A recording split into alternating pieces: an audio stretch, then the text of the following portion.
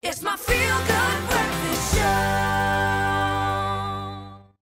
Yeah, more than just exciting, you know, when you are planning that baby, the all-important thing, other than that your baby needs to be healthy, is that you need to figure out a name, and it needs to have some kind of meaning. It needs to be unique and also original as well. So if you're in the... like there's one solution to everything. Just like name all the babies. Oh, that's really sweet. Well, talking about boy names, what are some of the boy names that are making the list? Ones. Check it out. The most popular name is Junior. Junior. Yes. Junior. Yo. And then Bandi, second. And then is that Kungao? Yo. Siyabonga, Bo Letabo, Bo Kayone, Mpobo, Kamo, Sokamo, Tato. That's amazing. So in South Africa, these are the most popular names. So stats has been revealed. Yes, these are the most popular names, male and female. The female names, Iminati, Minentle. Yeah, like Mini. Yeah. Retabile, Bokamoso, Karabo, hey! Amogelang, Tsegofatso Lesedi, Amahle is popular. You know what's surprising?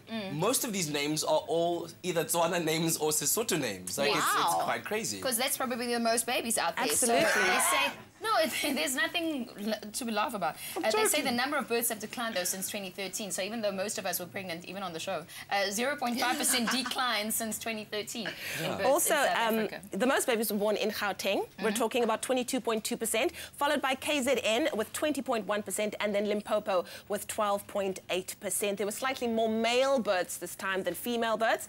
We're talking about 102 males for every 100 females born. It's really sweet. It's like when I pushed the pram, the one guy said to me, "So, ma'am, is it a male or a lady?" Yo, that is so sweet though. He was at least he was very interested. But listen, we're talking about technology and especially strollers. Technology is always out there to try and make our lives a bit more convenient. So for mummies and daddies out there that like taking walks in the park with their little ones, you might be interested in this one, a stroller that does amazing things. It's technological and revolutionary in two senses. One, it can stop itself, right? It can actually stop itself, and two, like how? It can actually follow you around. Well, what it does is that the stroller has automatic brakes. So rather than the manual brakes that you normally have, it has automatic brakes in it, and it uses a speedometer that automatically gauges the speed and then pulls the pram if it's moving too fast. Oh, wow. Yeah?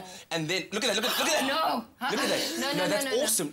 Why are you saying no? That's because awesome. the baby's in there and he's testing it for the ad. No, that was a fake baby, though. I hope that was a yellow dummy baby. They don't use real people. And then the other thing as well, that it's got a sensor that feeds into a motor into the entire device, and so you can actually set it to follow you. Wow. So instead of pushing, the thing can actually follow you. Can you imagine? Look at that. Look at this, guys. No, man. Would you do this? I love it. Mamela Buti, I want control over the pram when I'm in the park. And like, whose baby runs behind you?